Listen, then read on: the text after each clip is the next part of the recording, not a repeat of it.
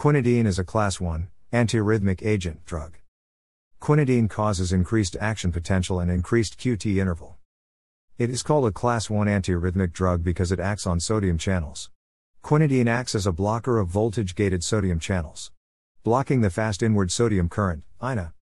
Quinidine is occasionally used as a class 1 anti-arrhythmic agent to prevent ventricular arrhythmias. In many countries, quinidine usage is limited, including USA. The reason is its side effects including thrombocytopenia, granulomatous hepatitis, myasthenia gravis, and torsade de pointe, dangerous heart rhythm. Torsade can occur after the first dose.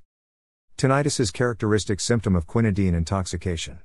Intoxication syndrome collectively is called synconism. Half-life of quinidine is 6 to 8 hours.